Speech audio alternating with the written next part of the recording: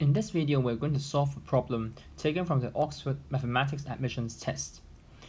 Given a and b are positive integers with sum equal to 20, find the maximum value of a squared times b. Before we move on, don't forget to give a like, subscribe to my channel, and turn on post notifications. I believe that everyone can solve this problem because under this condition, when a and b are positive integers, both a and b are at least 1. And if one of them is at least 1, the other number is at most 19. And that means there are actually finitely many possibilities for the values of a and b. And my first method is to list all of them and try them one by one. Here are all the possible values of a and b.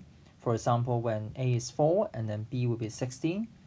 While for if a is 7, then b is 13, and so on. So here are 19 possibilities, and I'm going to calculate all these products, starting from 1 squared times 19 is actually 19. 2 squared times 18 is 4 times 18, which is 72. 3 squared is 9, and so the product is 153. And then 16 squared is 256. 5 squared times 13 is 325. 6 squared times 14 is 504, and you may notice that the numbers are actually getting larger and larger. Next, we have the product is 637, 768, 891, and then 1,000. If a keeps going larger, 11 squared times 9 is 1089. For 12 squared, it's 144. And multiplying by 8, we have 1152. 13 squared times 7 is 1183. And then 14 squared times 6 is 1176. Now you may notice that the number went up, and then starting from 14 squared times 6, it starts going down. And the products afterwards are 125, and then 1024, 867, 648, and 361 respectively. And so that means this is the maximum value when a and b are positive integers, and this is the answer. We might be able to solve this problem by listing out all possibilities when the sum is just 20, a relatively small number. But what happens when the sum is a much larger number? Say the number 20 becomes 2,000. Then we need a much more generic approach. To do this, I'm going to use the AMGM inequality, which says that for any natural number n, and any given n positive real numbers, I call them a1, a2 up to an, then the arithmetic mean, which means adding them up and dividing the sum by n, is always greater than or equal to the geometric mean, which is multiplying the n numbers and taking the nth root. Or I can move the n at the denominator to the right, and so we have the sum greater than or equal to n times the nth root of their product. And for this inequality, we will have the equality to hold when all the n positive real numbers are equal. So how do we use this inequality?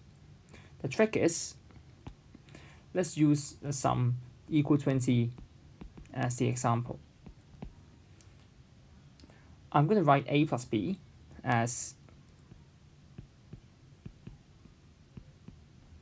half of a plus half of a, and then plus b. Now, this sum from the AMGM inequality, I can say it is at least 3 times the cube root, because there are 3 terms at the left, 3 times the cube root of their product.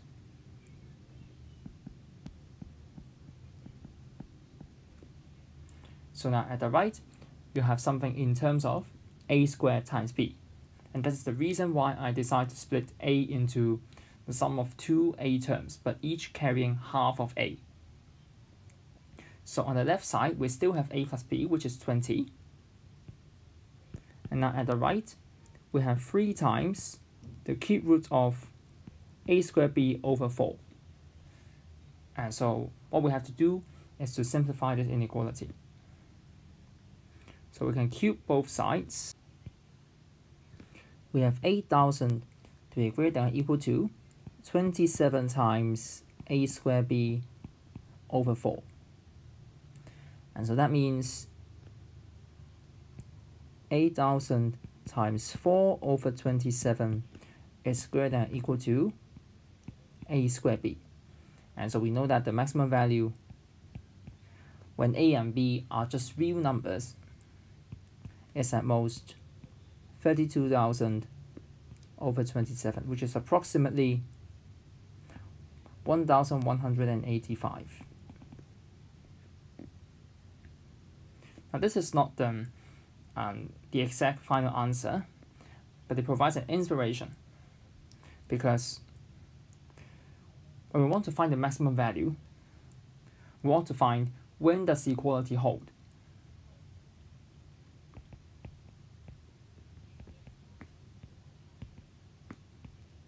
From this inequality, we know that we can attain the maximum when a over 2 and b are equal, which means a equals 2b. And since the sum is 20, a plus b is just 3b and equals 20, we know that b should be 20 over 3, which is somewhere between 6 and 7. And indeed, 7 is closer, so we know that for the positive integer case,